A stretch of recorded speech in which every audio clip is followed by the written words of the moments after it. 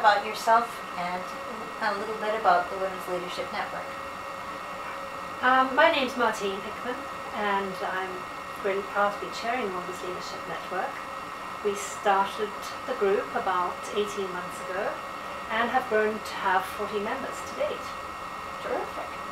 So what kind of activities do the women do when they get together?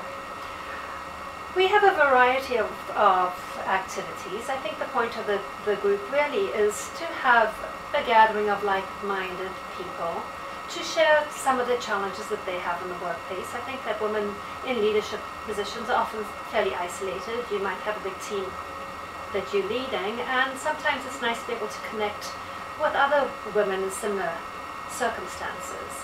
So we have some informal meetings where we can have a chance to bring forth some of the challenges we might face in our daily business lives. Some of the successes we've had. So just a nice informal type of sharing ability, some of our meetings. Other meetings we invite guest speakers. We call them our Inspire series. And we've had some great women from outside our community come and speak to us and share their stories. That's great. So it sounds like the women come from a variety of backgrounds. Can you tell me a little bit about some of the industries that some of the women have worked in, or maybe retired from? Yeah, quite fascinating. We've got a really broad section. We have several professionals, women in either legal profession, accounting professions, banking.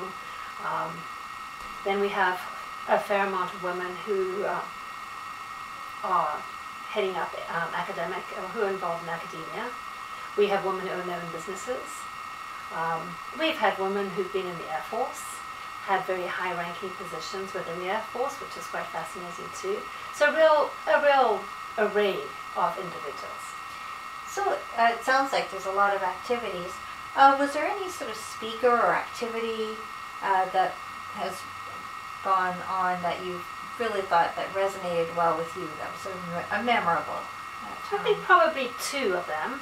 The one, we had a woman who had a very high position within the Canadian Air Force. She's retired now, so if you take it back to when she joined the Air Force, I think it was very, very unusual for a woman to be in the Air Force at that time, and then to be, commanding troops as well. So I think that was pretty inspirational, and just listening to some of her deployments where she'd been in Afghanistan and Iran, etc. I think that was fascinating. We also had Lisa Reid to speak to us, so Cabinet Minister in the Conservative government. I thought her story as well was fascinating and inspirational. That's great. So if other ladies were interested in finding out more information and potentially joining the Women's Leadership Network, how would they do that?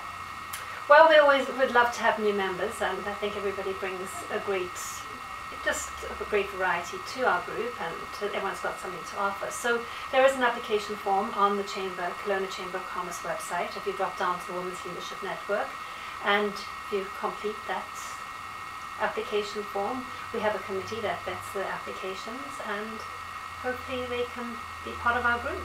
Great. Well, thank you so much. Thank you.